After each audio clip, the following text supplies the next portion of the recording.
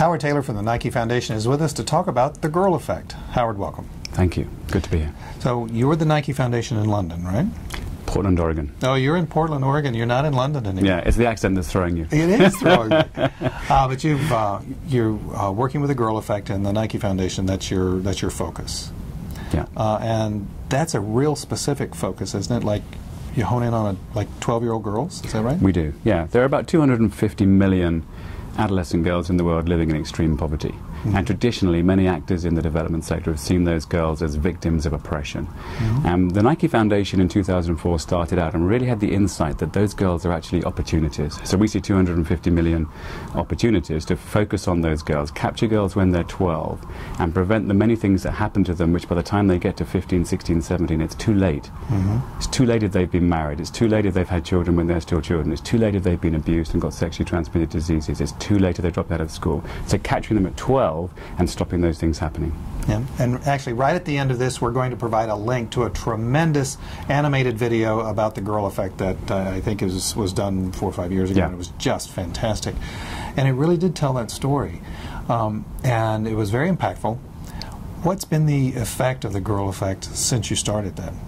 The early focus was getting girls on the global agenda and driving massive resources to them. And I think through the clock is ticking videos to which you refer and events like CGI, Davos, the World Economic Forum, etc., and others, we have succeeded. And we're not alone in this. I'd really emphasize the Nike Foundation. We've done good work, but there's a crowd of people out there now who are focusing on women and girls. Mm-hmm. We're focused on, obviously, the girl, the younger part, the younger age of the spectrum. And we've collectively succeeded in getting girls onto the global agenda. So that's the first achievement. What we need to do is to maximize the time that the spotlight is on adolescent girls. To the way I phrase it is take as much ground as we can for adolescent girls before the spotlight moves on. Do you think that there's a risk that people will think, okay, well, Nike's into it, so then that means it's going to be successful and we'll worry about something else?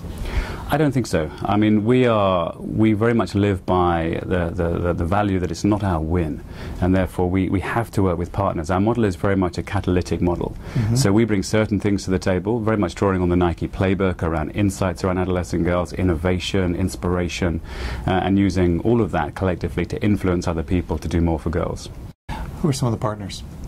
We have a range of different partners. We get very generous funding from the Novo Foundation, Jennifer and Peter Buffett, who have been fantastic partners throughout this journey with us, but also from the British government, Department for International Development, the Gates Foundation, the World Bank.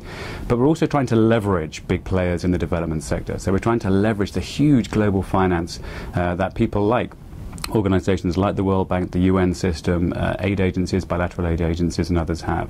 So we're both receiving some funding, but it's not about the money that we get, it's what we can do to try and leverage, to catalyze others to do more. And that's my question, because you can have all of the money in the world, but unless there's cooperation at the ground level, it doesn't work. You guys are getting a lot of cooperation at the ground level. We are now. I think that the word is out there. People get the difference that you can make by focusing on adolescent girls. And we are now investing in a whole array of partnerships. So partnerships with big international institutions, partnerships with a few governments on the ground in Africa, partnerships with the creative industry, the artists, the media, partnerships with NGOs, with faith groups, etc. So, but really partnerships with a purpose. We have to be very purposeful. We're a small organization with a huge ambition. And so we have to be pretty laser-like and pretty focused on who we're partnering and to what end we're partnering with them.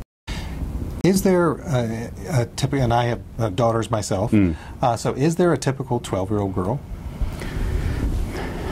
I think there is. And I say that because right now we have something going on that's pretty creative. As I said just now, we really focus on understanding adolescent girls. And I know every development agency says that, and many agencies, some agencies do very well, but we really try and walk in their shoes. I spent half a day in Ethiopia a few months ago walking alongside an adolescent girl. She just got on with her daily life, and I walked alongside her. And what that did was give me great insights into her life. Not just the opportunities or the barriers she faces, some of the opportunities she has, but it connects that head knowledge you get just by spending a few hours with someone, but because it's real and she's a real person, and I remember her and I have a photo on my iPhone, it brings it to life, so it connects the head and the heart. So it's a sort of information head-based rational thing as well as a heart passion-based thing. It's those two things together. So is there a typical adolescent girl? I would say yes, because we do have some adolescent girls right now, deprived adolescent girls from the UK who are in the field in Africa, being sort of anthropologists, if you like. Now, they don't speak the language of the girls they're hanging out with. We have translators and all that sort of stuff. But what's really exciting about that is adolescent girls without anything in common apart from being adolescent girls come into the room and they connect because they're adolescent girls. So I would say there is something there. There is a connection. And one of the things we're hoping to do in the coming months, coming years, is to actually off various platforms, both digital and analog, is to connect adolescent girls more. Because one of the insights we have is if you connect adolescent girls, that empowers them tremendously just by being connected, just by understanding that other people are going through what they've gone through, or they're going through what they're going through, they've gone through, they can learn from their experiences, and they feel more empowered to disrupt and to demand more.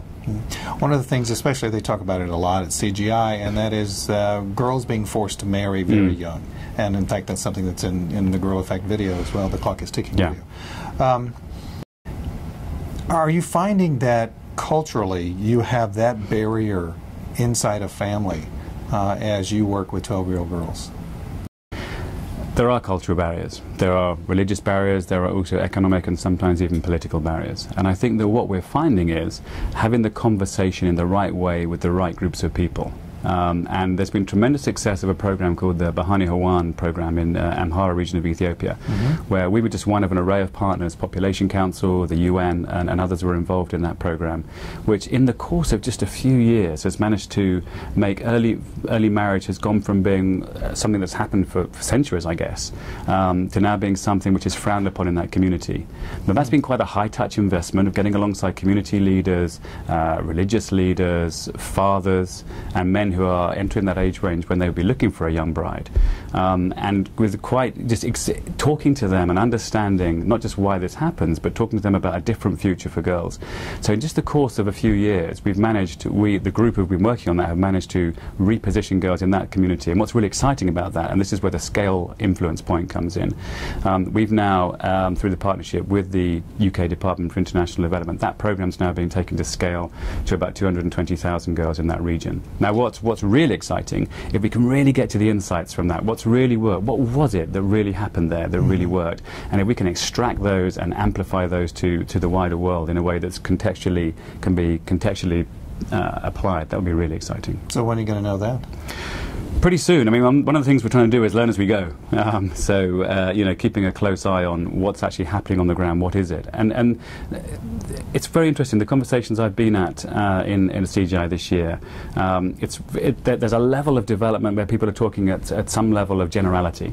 This is the problem, this is the problem, these are the issues, and these are some of the solutions. But I think in the way that large consumer companies, this is my personal take on this, the way that large consumer companies now tailor products for individuals, that's almost the way I think the development interventions need to go.